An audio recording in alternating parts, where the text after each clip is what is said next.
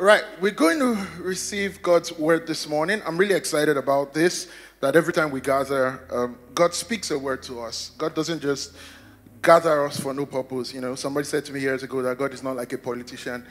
A politician will see a group of people and then suddenly find something to say. But God has something to say, so he brings people, all right? So God has brought us because he has something that he wants to say to us. And it's a real significant time for us as a church. Because like I said, this makes it 8 years since Sycamore.church was planted this month. And it's a time of reflection for us. It's a lot of looking back, reflecting. Like we sang about the goodness of God, but it's also a lot of looking forward and just seeing what God has ahead of us, challenging ourselves into the seasons of so much more. I don't know about you, but I haven't seen God's best yet. And God has so much more to come. That's what we believe, so we're positioning ourselves. And at the start of the year, as we were just planning the seasons and planning the year, I specifically felt just that burden at this time to have some people speak into our church. And you know, Pastor Chris, who is going to be speaking to us this morning, is somebody that I think is a great leader, is somebody that has served faithfully for many years, not just leading his family, but leading the church. He serves as lead pastor at Waterloo Pentecostal Assembly in Ontario, Canada. And such a great work, beautiful church, and such a great work that he does there leading. And I specifically just really wanted him to speak into our church at this time. I tried to get him to speak before, but hadn't been able to. But I'm just so grateful, and we as a church are so grateful, Pastor Chris, that you would be so generous to just open out your heart and speak to us, and, you know, stay late hours in the night to be with us in service this morning and speak a word that would bless us this morning. All right? And so, church, as always, with open hearts and just expectation of what God will do, let's give a good welcome to Pastor Chris Padiath, lead pastor of Waterloo Pentecostal Assembly. He brings us God's word. Greetings to all of you at Sycamore Community Church today.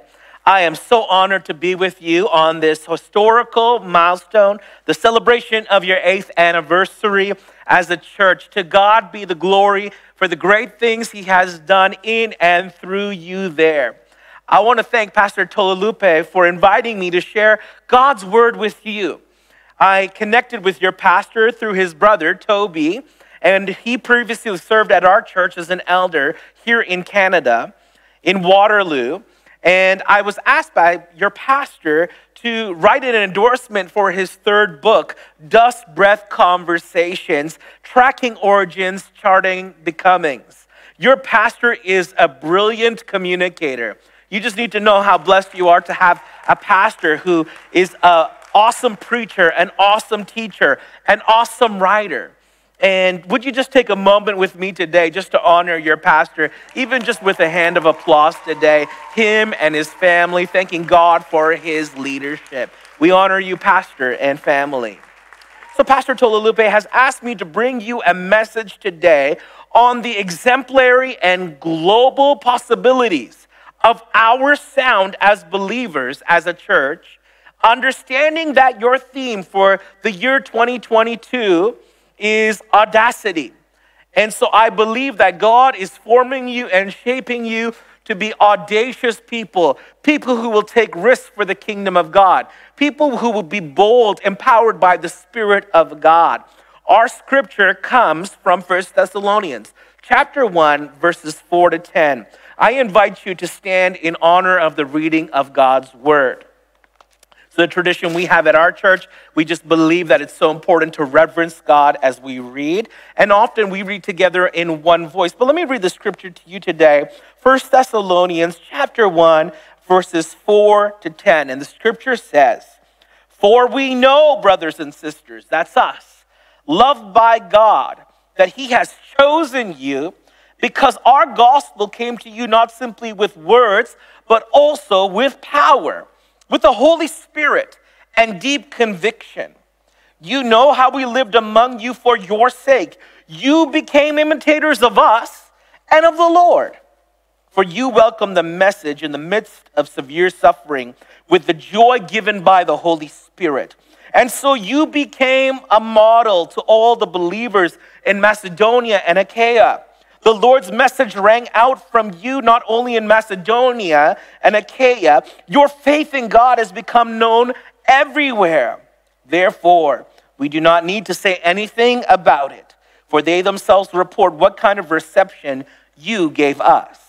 They tell us how you turned to God from idols to serve the living and the true God, and to wait for his Son from heaven, whom he raised from the dead. That is Jesus, who rescues us from the coming wrath.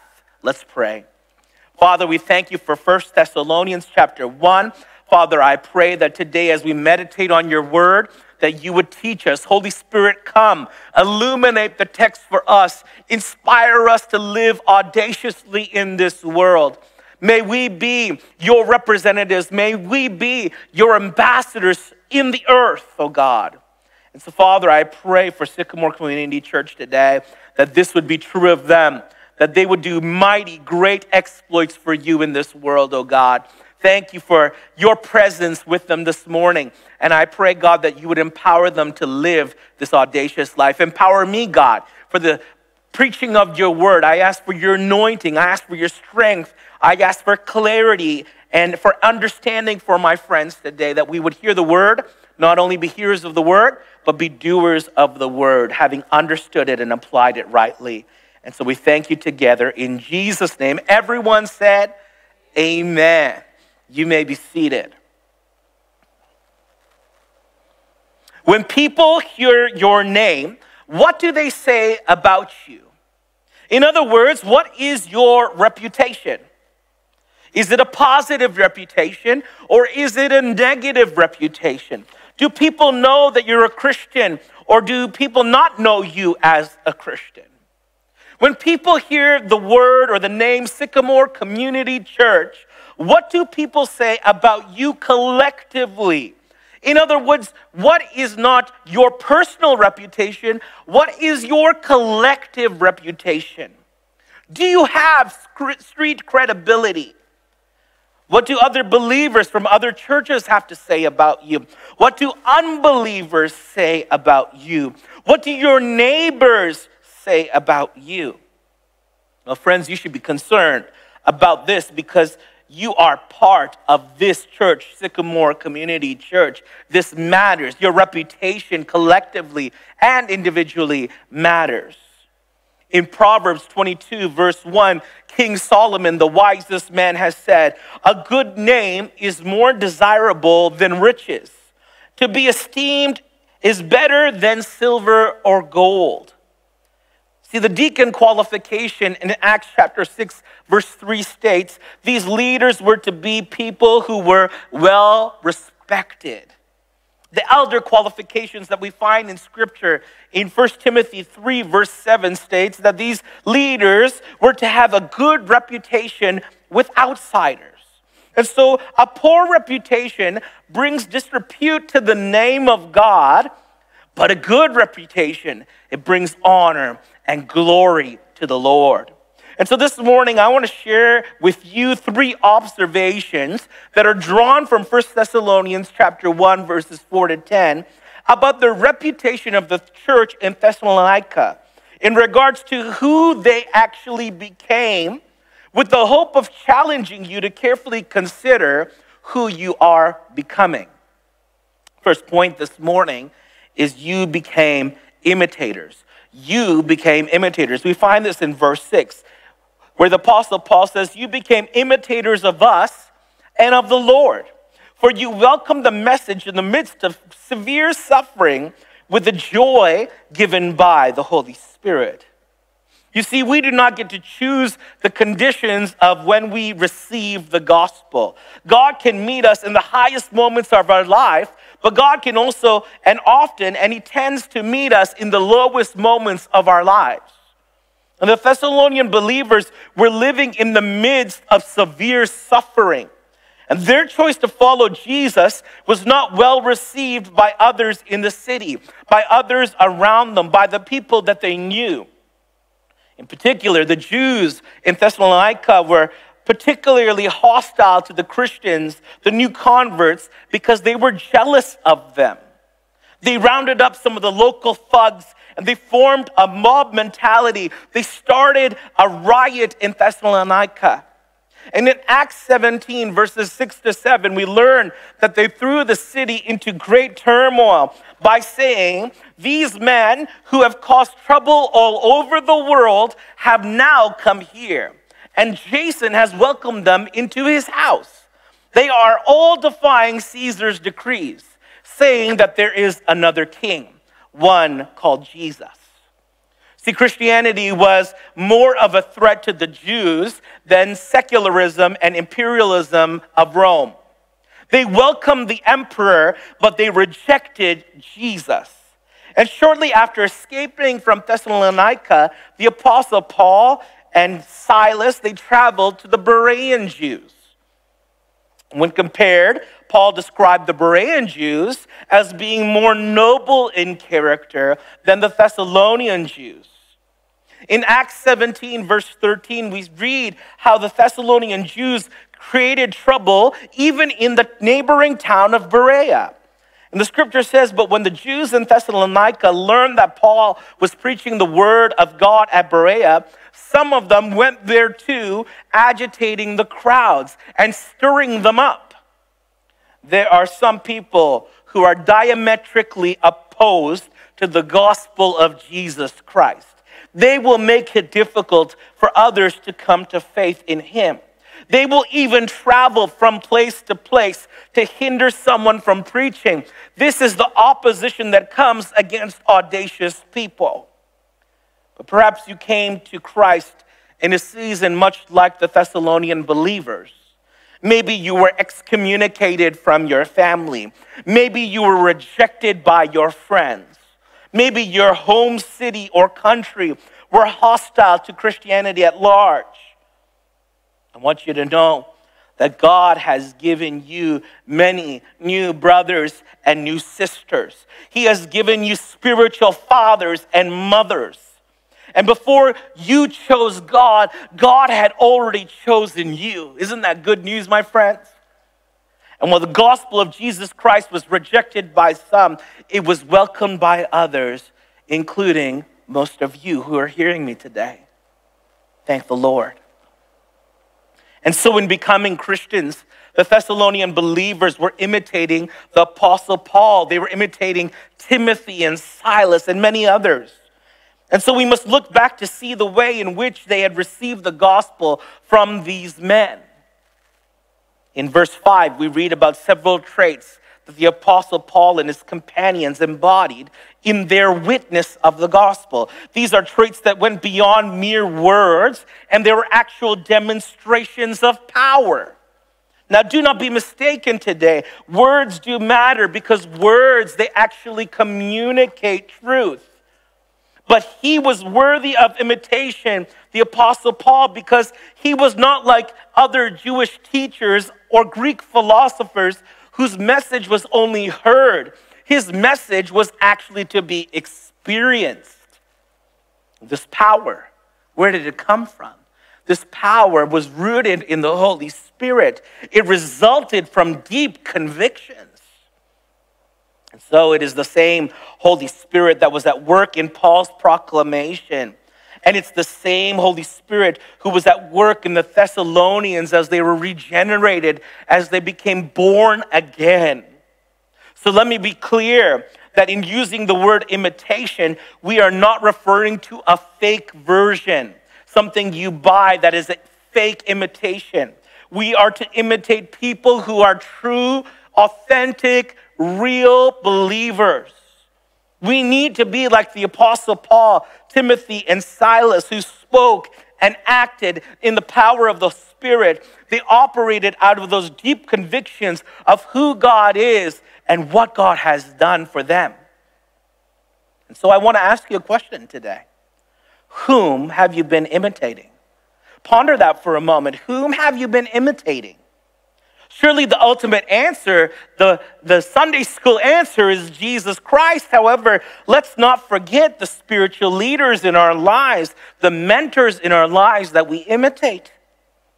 And if you are imitating them, then we should see the traits you imitate appear in you as well. Godly traits. Do people see the power of the Holy Spirit at work in you? Do people hear that you're a person of deep convictions, of deep gospel convictions? The Apostle Paul's communication with the Thessalonian believers was similar to his communication with the Corinthian believers in 1 Corinthians 2, 3-5, where he says, I came to you in weakness with great fear and trembling. My message and my preaching were not with wise and persuasive words, but with a demonstration of the Spirit's power, so that your faith might not rest on human wisdom, but on God's power. May that be true of you, my friends. Whom have you been imitating? Secondly, you became a model. You, my friends, are becoming a model today. We find this in verse 7. And so you became a model to all the believers in Macedonia and Achaia. See, we cannot just stay as imitators. We must become worthy of imitation. And if we are individually worthy of imitation, then we are collectively worthy of being modeled.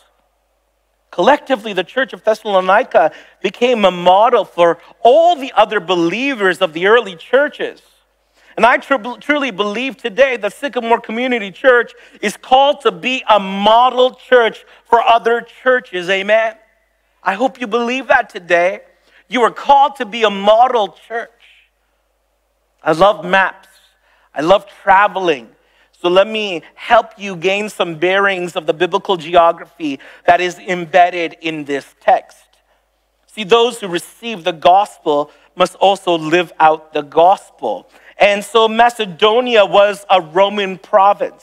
Thessalonica, also known as Thessaloniki, eventually became the capital of that province.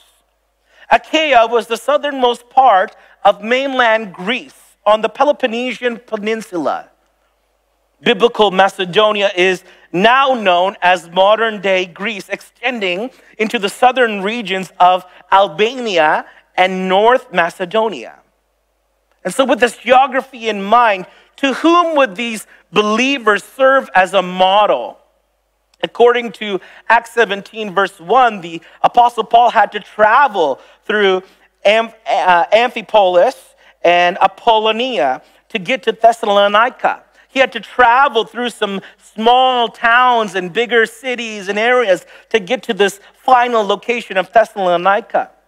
And according to Acts 20, verse 4, the Apostle Paul was joined by others along his missionary journey.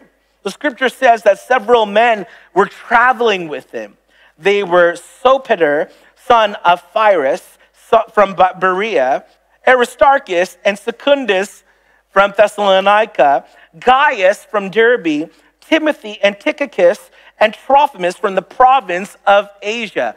But since half of these people mentioned are from Macedonia, and the others half from Asia, we understand that the Apostle Paul was first and foremost talking about having a provincial influence.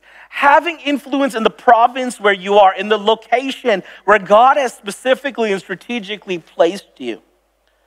The Thessalonians would be a model to the believers and the small churches in Berea and Amphipolis and Apollonia, and maybe as far as Philippi. Achaia, however, was a small neighboring province, meaning that the Apostle Paul was also talking about interprovincial influence, interstate influence. The Thessalonians would be a model to the believers and the churches in Cenchreae and Corinth. And so if God wanted us to have both regional and provincial influence, that you need to be a model for other churches, friends, at Sycamore. Not only in Oyo State, but in Kwara State and Osun State and Ogun State, in the neighboring states around your state. You need to be influential. You need to be audacious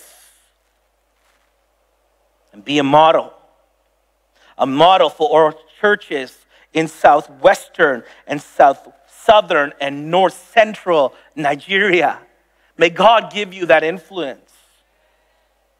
The Thessalonians needed to come to terms with the local influence they had as a church. And by model, God was not talking about replicating a particular style of church in another geographical context. We see that happening where there's many multi-site churches, and we just take that DNA from one place and we put it in another place. We put it in another place. There's nothing wrong about that. It's a popular trend right now. But instead, God was talking about the characteristics that make for a healthy church. What does it look like to be a Christ-centered church? What does it look like to be a gospel-saturated church? What does it look like to be a scripture-guided church? What does it look like to be a spirit-empowered church?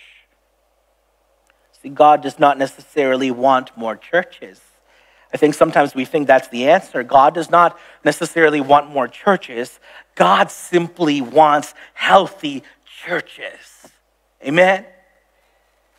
A healthy church will come alongside other churches in order to help them become more healthy. I want you to ask yourself this question. What or who are you modeling? What are you modeling today? What are you modeling to the world? People are watching you carefully in order to know if you are who you say you are and if you do what you say you will do. Thirdly, today, the desire and the prayer is that you became known everywhere, that your church will become known everywhere as the church in Thessalonica was.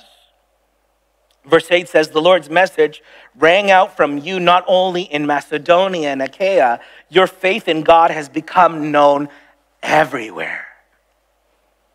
There is a musical effect called reverb.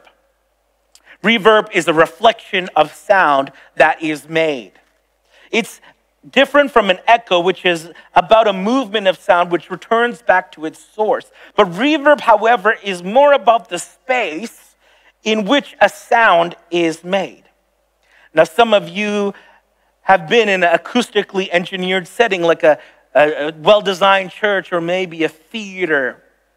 And if you clap your hands once, the sound reverberates for 1 or more seconds. When it comes to our ability then to transmit the Lord's message, the world is our studio. Christians are to release a sound throughout the earth because Christianity is meant to be a global movement. And in doing so, we make God, not our church, famous throughout the earth. That's the goal, to make God famous, not for us to become famous, but to make God famous throughout the whole earth. You do this not only by giving to missions, but by being on mission. Your sound reverberates from Ibadan to Oyo State to Nigeria, throughout Africa, and all around the world. Who knows who will be impacted? Even as messages are aired on the internet and shared on your website or your Facebook page or on YouTube. Who knows the multiplication? Who knows the exponential impact of what God can do? The Apostle Paul, he told the Thessalonians that their faith is known everywhere. Where is everywhere? Everywhere is somewhere, but it also can be anywhere. It means there's no boundaries. It means that there's no limits. It has the possibility of reaching the least reached people groups. It goes where you cannot physically go, and it can accomplish what only God can do. This is exactly what happened with Christianity. What started with Christ and his 12 disciples grew to a gathering of 120 in the upper room. It exponentially multiplied to thousands in the book of Acts, and then to millions of people and billions of people over the course of history. What exactly do we want people to know everywhere? There are two things in particular that the Apostle Paul had reported that others had heard about them. And the first is that the Thessalonian believers had turned to God from idols. It's their testimony. The Apostle Paul elaborated on this in verse 9. These polytheists, beliefs in having the belief in many gods, had become monotheists, belief in one God. And so what exactly have you turned from? What religions? Is it Islam, Hinduism, Buddhism, Sikhism? What spiritism? Is it magic and juju and ancestral worship? What unbelief? Is it from agnosticism or atheism? And when people come to faith in Jesus Christ, shouldn't the world hear about it? May our sound be one that tells of our faith in Christ, the transformation power of Jesus, that we are no longer who we used to be, the old self. We are a new creation. In addition, the Thessalonian believers had faith in the second coming of Jesus. And the Apostle Paul elaborated on this in verse 10. The Son of God is not finished his work. The one who was crucified, the one who was resurrected, the one who ascended will indeed come again. This must be your deep conviction. This is what makes us so audacious. The Thessalonians were eagerly awaiting Jesus' return. Because of his great mercy, we can identify with them because we're still waiting. And I think sometimes because of all that time that's elapsed, we give up hope.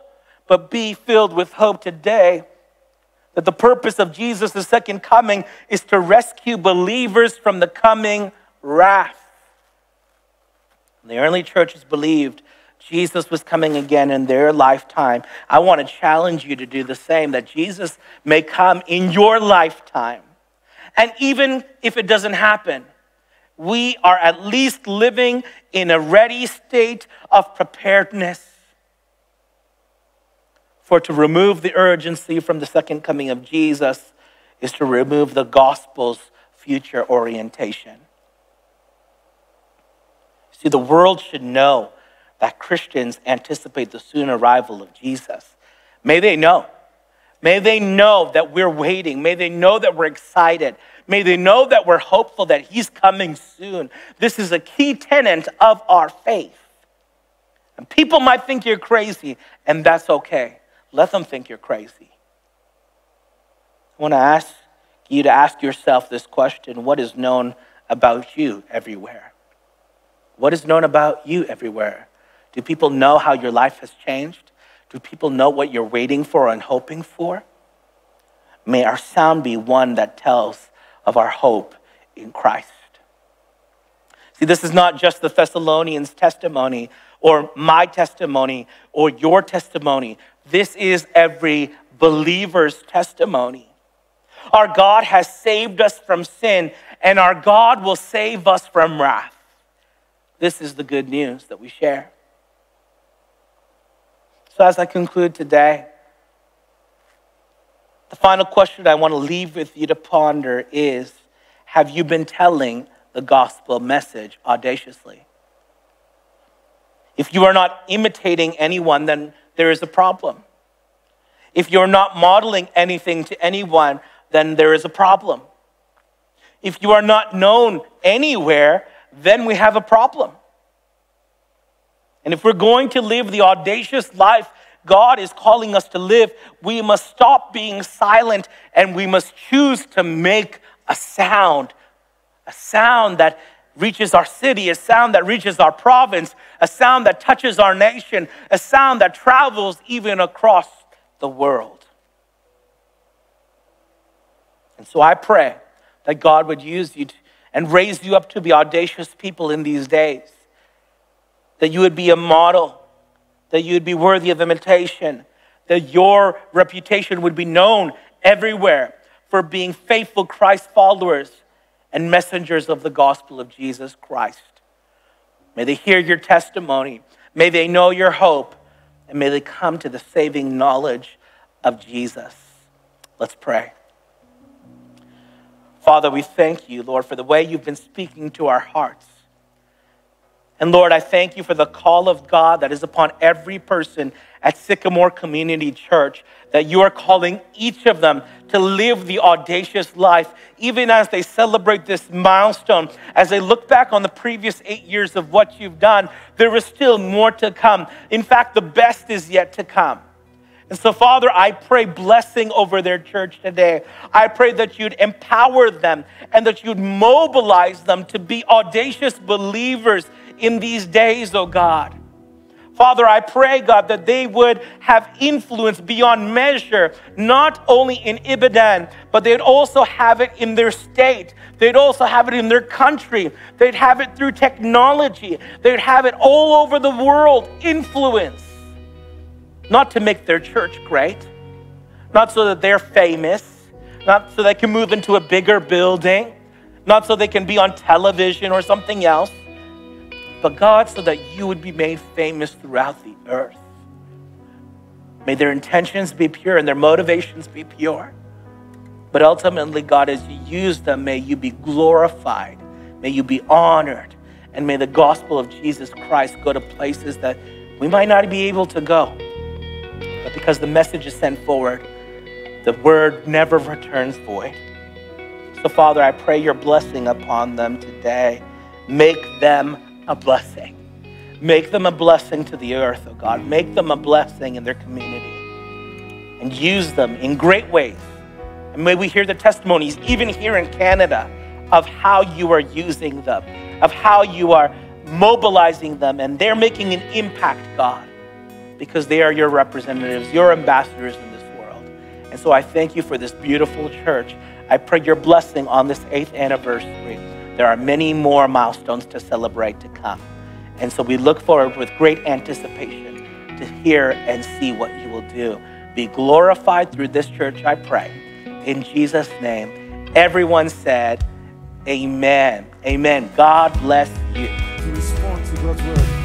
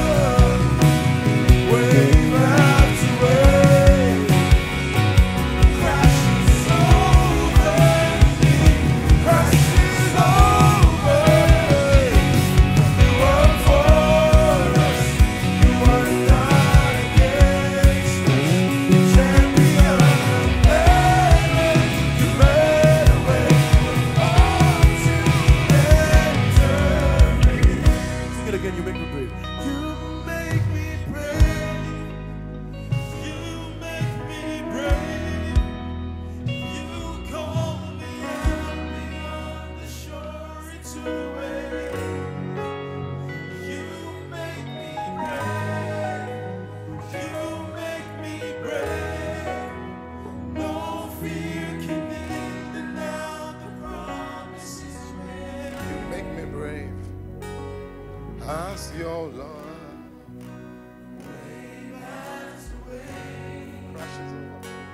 crashes over.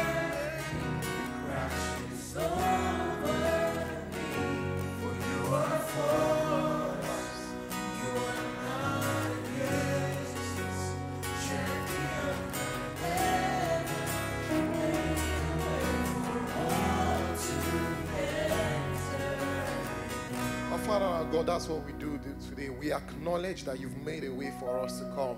We acknowledge that your word has come and it has inspired us. And we pray today that we will follow hard after you. We pray today that we will follow hard after all of your leading. In Jesus' mighty name we pray. Amen. Who's excited that God still speaks to us? Sure. Yes. I know he's particularly grateful for Pastor Chris for bringing the word of God to us this morning. Yes, I thought it was a powerful one this morning. And I wanted to give somebody a chance to respond. Somebody is in church this morning and you're not in the right place with God. And we don't like to close our services without giving somebody the opportunity to actually respond to Jesus. And if it's all right with us to stand up, to be on our feet, because we want to honor this moment. Because we know that it all started for us one day when we gave our life to Jesus. All right? And I look back into my life. It's been 13 years right now of walking with Jesus. And it started with one day when I actually made that decision for Jesus. So wherever you are all over the world, if it's all right, would you just stand up with me? All eyes closed, all heads bowed. We're going to give somebody an honest moment to just make an opportunity to just respond to Jesus. And I'm going to count 1 to 3 now. And I would just like for you to put your hand on your chest. God sees you. God has called you this morning. And this is a time for you to actually make your decision for Jesus. So 1, 2, 3, go. Put your hands on your chest. God bless you. God bless you. God bless you. All over this room, if you are doing that right now, all over, wherever you are, all over the world, God sees you and God knows you. And God is making a miracle start in your life together. So what we're going to do now is, this is a family and not a crowd. We're going to say a word of prayer together, and everybody will join in because we are identifying with you, because we know that we also made this decision together. Can we pray together?